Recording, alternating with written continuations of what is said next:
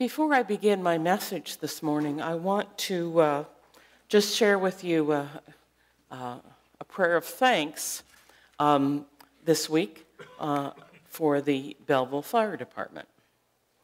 On Wednesday, for those of you who are here, you know that our elevator quit working after all of our outreach luncheon participants were downstairs, which included one gentleman in a scooter, electric scooter, and two in wheelchairs.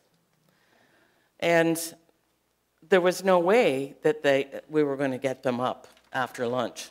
So we called the fire department, and they came and helped with a lift at 1 o'clock to get those participants out of the hall and on their way home. And on your behalf, my daughter and I dropped off a case of homemade preserves to them. Now, the fire chief said, "Do I have to share them?" So thanks have gone their way for their assistance on Wednesday.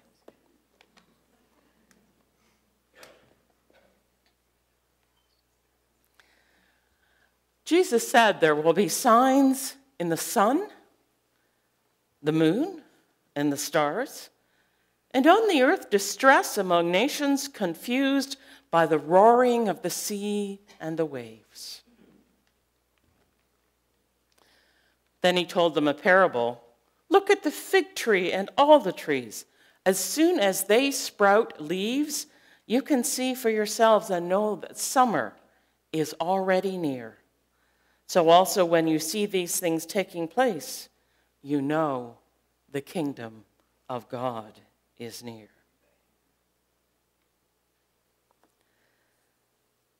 My words for you this morning, this message called Waiting, been informed from excerpts from Frederick Buechner's Secrets in the Dark, and an awesome theologian that he is.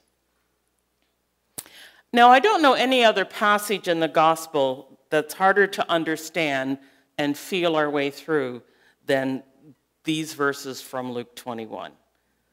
How do we respond to them? How do we respond to these words from Jesus about the second coming? He's speaking about the end of the world and about the coming of the kingdom of God as the climactic last act of history. And he is speaking in words and images as foreign to our whole way of thinking as his subject itself. He says, as the day approaches, there will be great cosmic upheaval, with signs in the sun and the moon and the stars, and the powers of heaven themselves shall be shaken. Now, does he mean there will be real eclipses and strange comets that we've never seen before? Maybe a reordering of the constellations themselves to scrawl some fateful starlit message from the night sky? Or is he speaking symbolically of some upheaval, not of the world without, but of the world within? An upheaval of the hearts and minds and spirits of the human race. The seas will go wild, he says, and at their roaring, the nations will be terrified by whatever is happening or will happen. And then, most extraordinary of all, as the cause and climax of everything that has preceded it, the Son of Man will appear in a cloud with power and with great glory.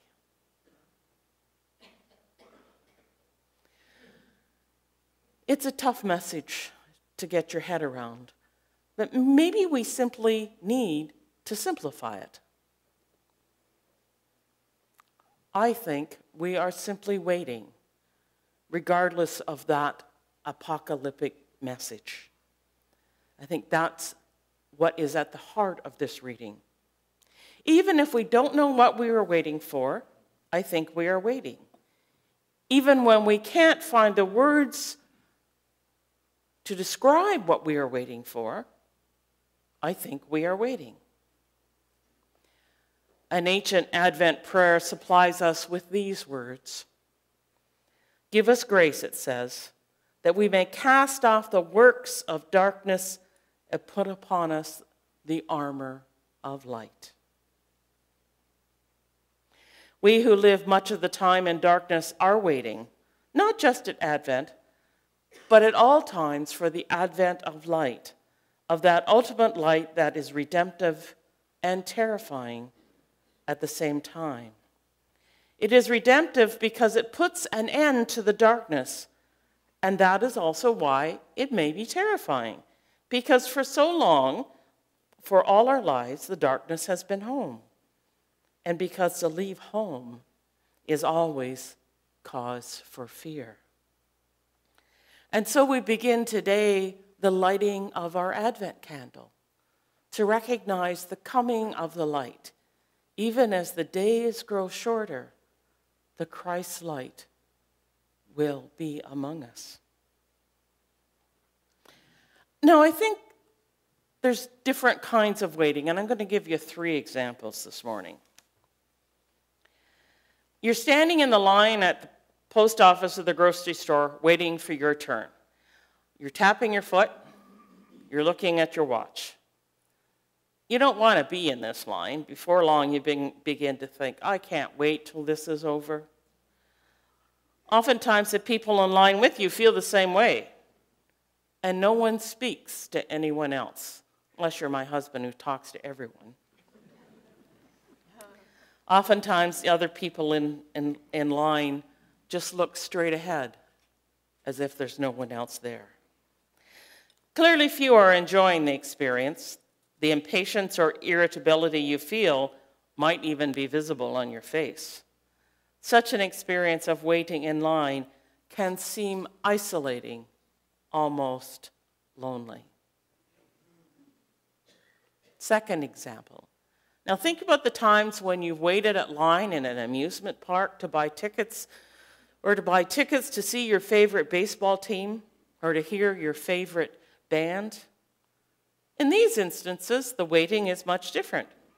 People are excited, and you might even be talking to some of them about the ride you're getting on, ready to experience, or the sports team you love to watch, or the band you're about to hear. This second example is the kind of waiting we are called to in that Advent.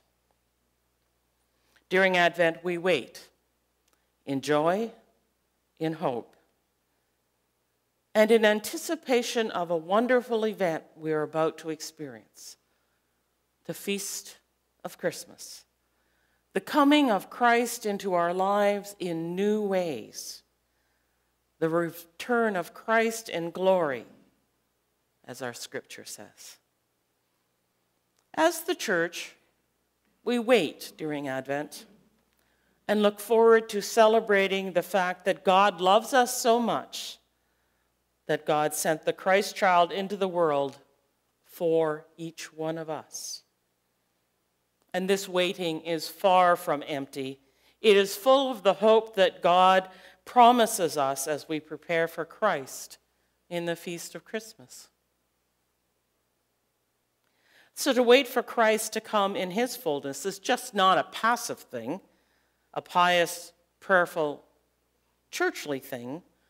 On the contrary, to wait for Christ to come in his fullness is above all else an act as one of Jesus' followers as fully as we know how. We wait, but not in silence or in quiet or in stillness.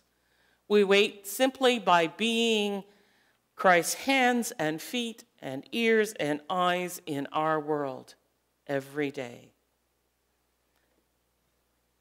As we begin Advent, we wait.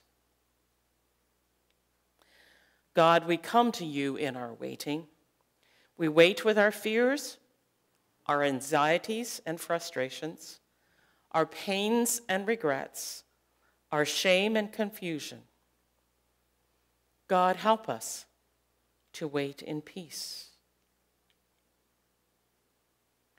We wait with impatience. We rush around preparing for the festivities, not leaving the space to prepare our hearts. God, help us to wait in faith. We wait in excitement. We are ready to celebrate. We know the story with its humbleness, simplicity, and wonder. God, help us to nurture our joy. We wait in thanksgiving. We are free and able to celebrate, and we have others around us to share in the journey. We are able to wonder in the marvel of your gift. God, help us to receive your love. Amen.